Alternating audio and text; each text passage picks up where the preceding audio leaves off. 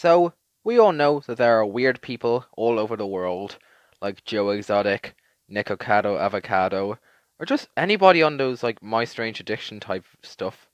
But there is one guy who I've seen who's probably the strangest person I've ever seen, and his name is Tony Doc Shiels. Ah, there you Tony is a very strange man. Not only does he have a rockin' beard, but he's also a magician, a wizard, and a goddamn psychic apparently. Wait, but he's also a writer and a painter, 'cause why the hell not? This man has a very interesting track record, so let's start off with his most well-known achievements. Arise, Morgawr, arise! Back in the 1970s, the Loch Ness Monster was a very popular mythical animal, with lots of supposed pictures and eyewitnesses of the beast. Wanting to hop on the bandwagon, Tony went down to the loch and took his picture of the Loch Ness Monster. Unlike most pictures, however, where the photographers say they spotted it surfacing for just a few seconds, he apparently performed a spell with his witches, which I'll get on to later, which summoned the Loch Ness Monster to the surface. He got quite a bit of attention with his picture, and it even appeared in the Daily Mirror. Honestly, I think it's quite obvious by the story alone that this picture is just complete bullshit. What's weirder is that he drew a picture of what he thinks the Loch Ness Monster looks like, and it's definitely not pretty. Yeah. So, unlike most Loch Ness Monster enthusiasts who believe that the monster is an outdated plesiosaur, Tony believes that the neck of the creature is actually a nose or a proboscis, and that the creature's actual body is underneath it.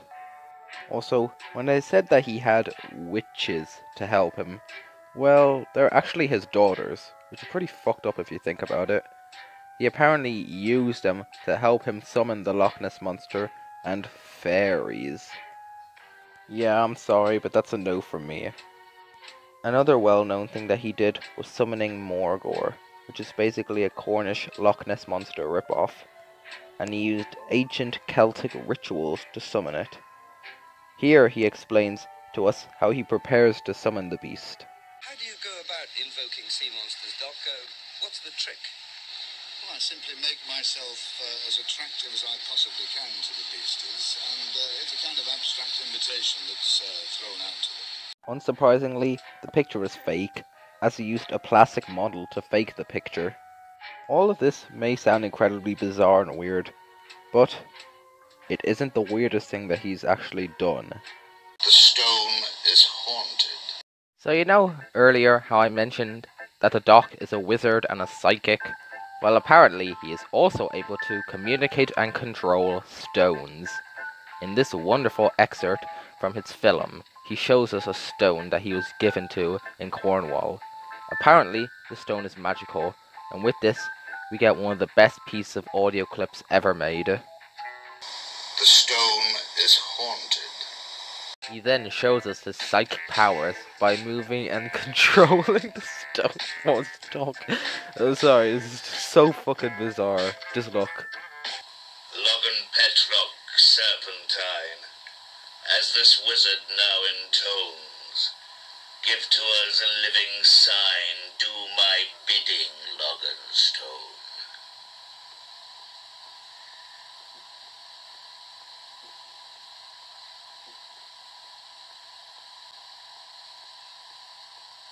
It's alive.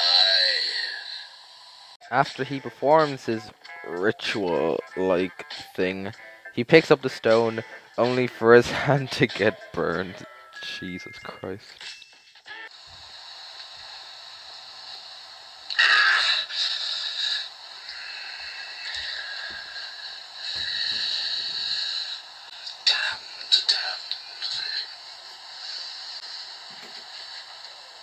All of this is incredibly bizarre, but wait, there's more. Tony was also a believer in the Owlman of Mornin, which, just like Morgawr, is basically a ripoff of a more well-known cryptid, this time being Mothman of West Virginia. He was told by two girls, June and Vicky Melling, that there was a large, big, feathered man on the St. Stephen's Church in Cornwall. Why is it even so funny? I'm just reading this off Wikipedia. He kept getting on reports of the monster, but most people really did not believe him, since most of the witnesses who report to him were either close friends or relatives of the Doc. Also, when you look at some of Doc Dhiels' other findings, he doesn't really have the best track record of being a very reliable person. I know this is completely absurd, but I doubt a giant-ass Birdman monster thing is not very likely to exist. After all of his crazes died down, he fell a bit into irrelevancy. He left Cornwall and went to live the rest of his life in Killarney, Ireland. Wait a minute, I was in Killarney just a few weeks ago. I could have had the chance to see him. Ugh, damn it.